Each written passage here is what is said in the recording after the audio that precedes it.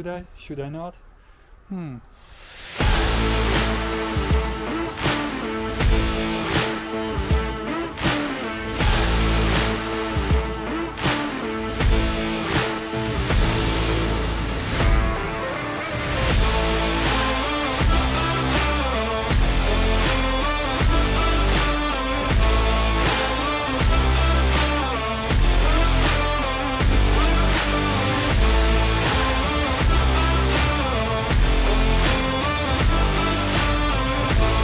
So I've decided to reinforce it on the sides as well. 10 mil foam, sort of shape to size, and then with a heat gun you can actually heat it up and it can be bent. 2 little squares over here just so this corner doesn't bend as much, and like I said, right there at the top. The way I do it now, and I think it works really well, I've done it before. You put a little bit of Tiger Seal or any other adhesive, not too much because obviously we don't want extra weight. Then you sort of spread it, stick it on. Tiger Seal is brilliant because it's really fast, so literally within an hour this will be ready to be covered. What I found in the past is that when you just put it into whatever you want to reinforce, it can lift a bit, it can move and stuff like that, so it's better to just glue that physically. And we know that Tiger Seal, you know, it's Tiger Seal, yeah. Yeah, there's really not much to say. It's looking good so far. I'm not sure what does it weigh. So I haven't weighted it yet. I want to do all the reinforcement, and for the reinforcement it's going to be simple. I'll just put a single layer, because all we need to do is literally just cover this foam so it basically bonds, and it's in 2 layers. We don't need extra super strong stuff, and obviously lightweight, so wait a little bit and then apply reinforcement.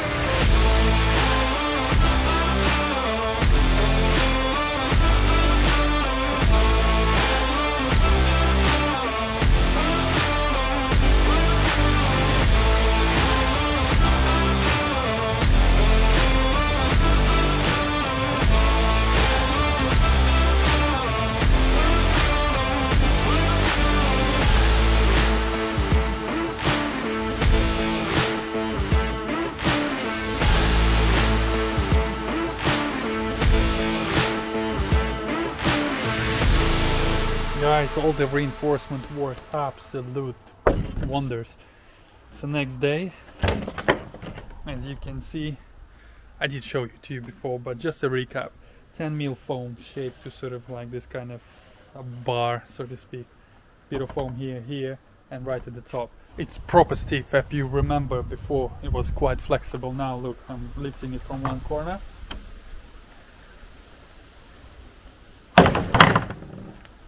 Yeah, worked really well. So now what I need to do is I need to put the plastic screen in. Somehow find a way to mark where to cut on the inside, because obviously once the screen is in, we don't want to see the inside. As cool as Kevlar looks, we want just the screen. Then cut it, and then I need to tidy all the edges as well. And once everything is done, we can literally just fix it to the car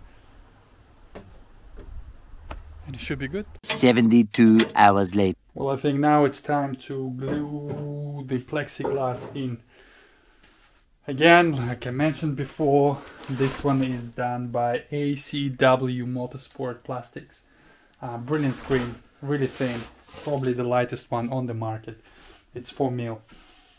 The boot is magnificent, if you don't mind me saying that. I did cover it with 3 coats of clear, basically UV protection and everything. It's all dry now, it's all been trimmed. I'll have to trim it again after it's all glued a little bit on corners, just to make sure it fits perfectly fine. But yeah, super solid. So now we need to apply some adhesive. The only adhesive that I have is this one, Total Sense 180 direct glazing. So basically that's enough for windscreens, and it should be okay for that. So now, yeah, clean this up a little bit with acetone or something, apply a nice bead of that, leave that dry overnight. I might actually introduce some rivets, black rivets, just on a sort of on corners, just to make sure it doesn't come out. Yeah.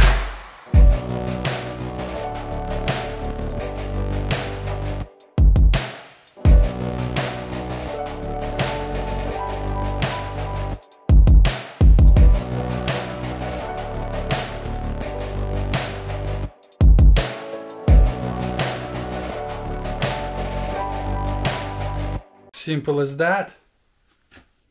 Couple of weights, top and bottom. Yeah, the boot didn't distort after, which is a surprise. I honestly thought that it will distort, but no, after all the reinforcements. I mean, look how neat the window just sort of sits in it, exactly how it was molded. There's a tiny bit over here where it's not as flush, but I don't think that's a problem at all. There's quite a nice thick bead. And before you say, oh, you put too much weight, well, this thing is 400 grams probably, and I've used less than half, so 180 grams.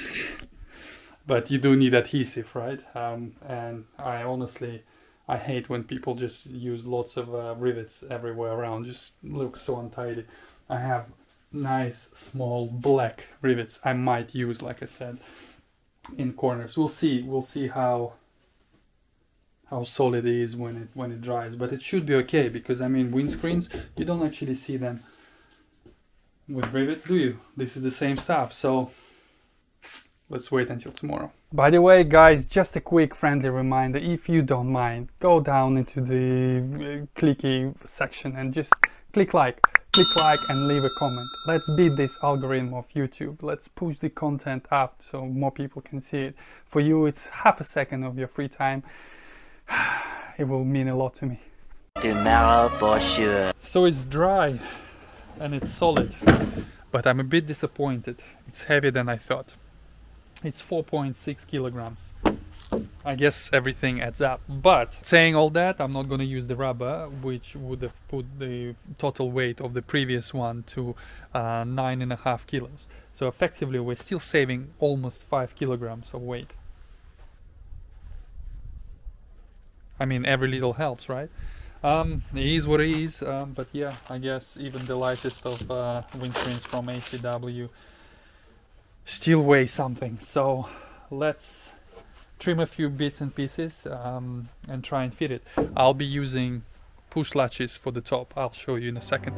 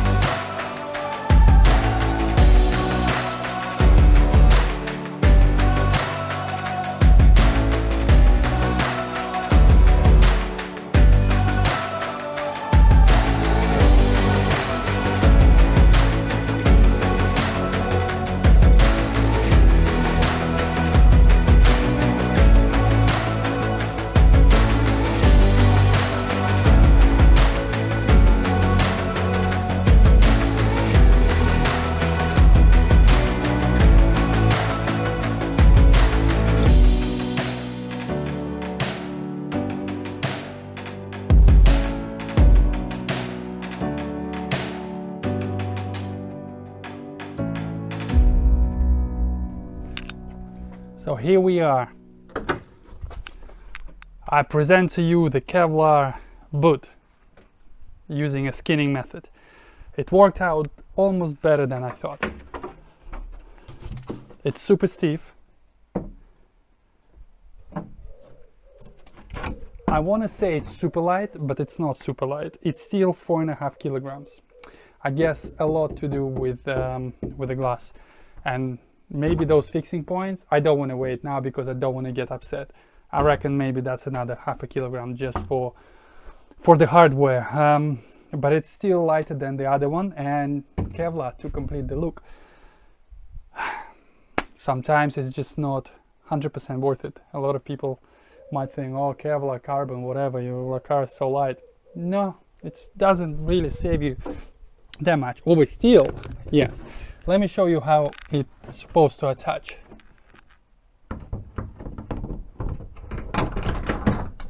Locate 1, locate 2.